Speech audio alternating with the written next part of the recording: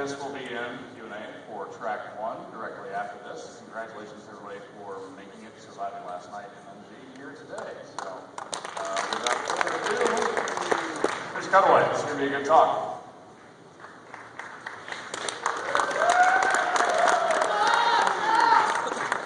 Thank you, everybody. First of all, I want to start off by inviting Spencer McIntyre up here. Can you come up real quick? Stand in front of the stage. Here he is, right here. Spencer works for SecureSafe, right? Okay, and he's been doing meter research for them. He's also doing meter, AMI assessments as well. And what they've done is they've released an optical tool, at least a framework that you can start with. We're actually going to be talking about how I did that in just a second, but we're not releasing our tool publicly. We're releasing it to vendors, we're releasing it to utilities, and to security researchers that we can confirm are working in this industry. And the reason for that is ours has a little bit more stuff. Oh no, sit down. Back up here so people can see your face. Hang on a second. Because we have a little bit more functionality in our tool, just built in. Spencer's broken it out a little bit, so his tool, Term and Meter, is on Google Code. If you go and look it up, you can download it. You can have his code. It'll be the initial framework that you need to communicate with the meters. I'm sure he has modules that he has that are proprietary, but you can write your own. So, also, with that being said, if you're a security researcher in the utility field, please contact me. Come to the Q&A afterwards. I'll get your card. We'll research it, and we'll get you our code as well. So Spencer McIntyre, everybody, has done a great job. If you haven't seen DeepSpeak, you should check that out as well. I use it in all of my wireless assessments.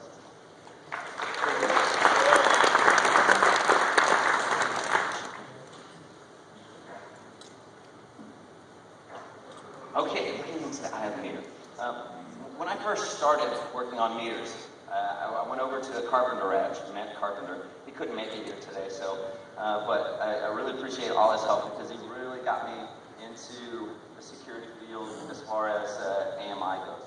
And I'd never done hardware before, so when I came over to the Carpenter Edge, said, pick up that smart meter and take it apart. But as soon as I picked it up, the first thing I noticed were 2 IR LEDs on the front of it, on the face of it. I'm like, what are these? And he said, well, when the field technicians have to make a modification to the meter, what they do is first they try to contact it with the radio because they all have radios.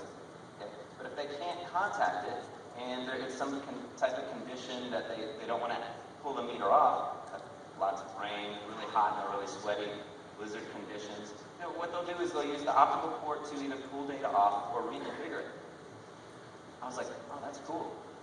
Can we talk to it? He says, well, you can get the vendor software to speak with it, but all that lets you do is to program it and to read the configuration of it. Each meter that you have has specific software that you have to register with the manufacturer to get. I was like, well, that sucks. I just want to run stuff on it. It's like, yes, that's what we want to do. I was like, okay, who's done this before? Nobody's done this before. So ever since I started working on the meters, it's been winking at me. That's why I called it looking into the eye of the meter. Now, I'm Cutaway. Some of you know me as Don Weber, but I'm Cutaway. I came on with InGuardians because I learned things very fast, and we needed somebody to spin up on hardware so that the utility industries knew with their publicly facing devices what kind of threat they pose to their whole infrastructure. So that's what we decided to help them with, and we've been really successful. This is the talk that I was going to give at ShmooCon. Okay? I was going to give it probably to about 100 people at ShmooCon. Looking around here and counting the people who are at Black Hat, I've now reached out to probably over 1,000 people. So thank you very much for coming. It's awesome. It's way better than that. I would have loved to give it. But somebody contacted us. I gave this out. I gave the presentation out 2 weeks before I did the presentation.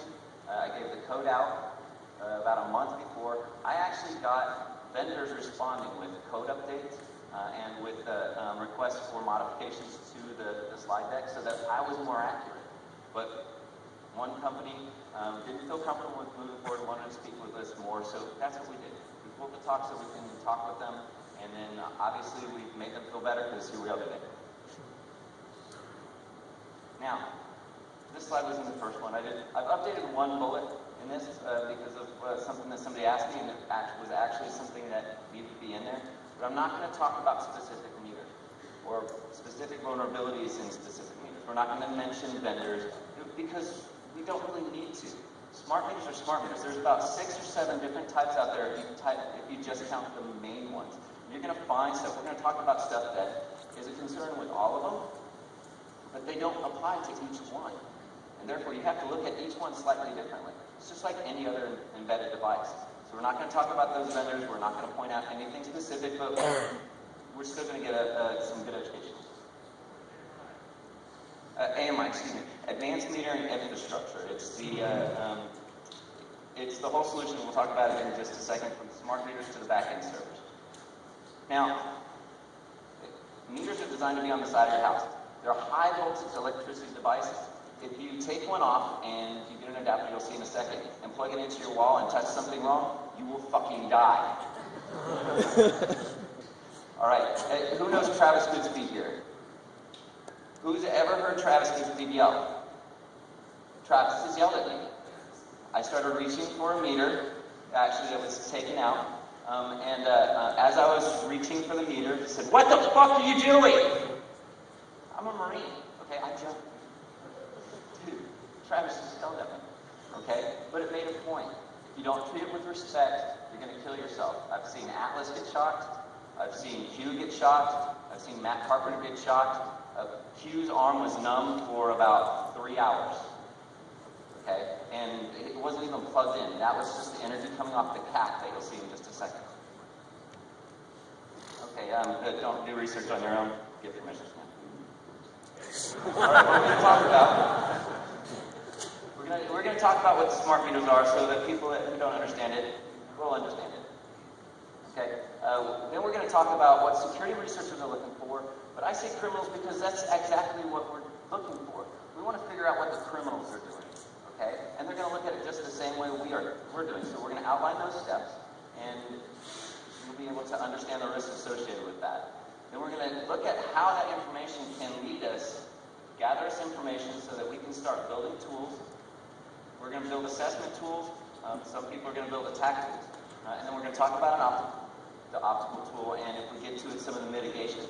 And if I don't get to it, let me say it now. The mitigations that I have in these slides are already implemented out there.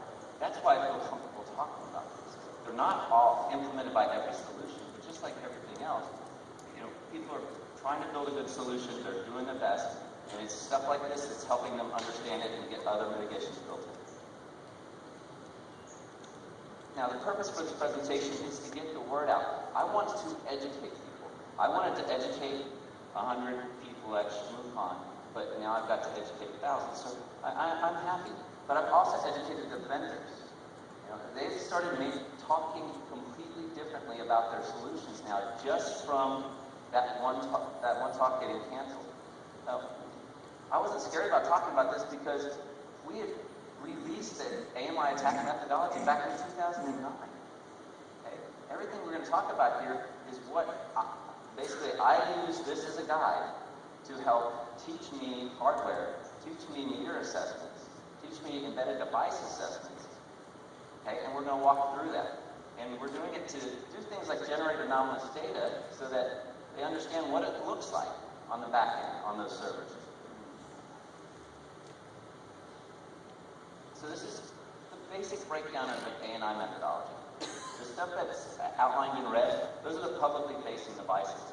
The one on the far right is a smart meter. Now, smart meters can be meshed together.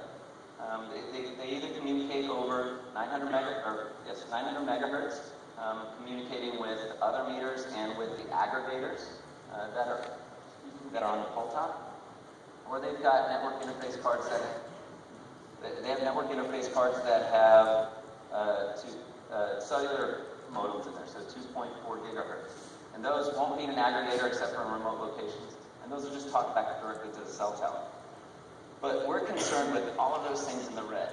The rest of this stuff, the cellular network, the edge resources like the routers and the firewalls back into the internal, that's just like a network. Okay, that's just a business network. We do the same types of assessment, helping them with web assessments, database assessment, looking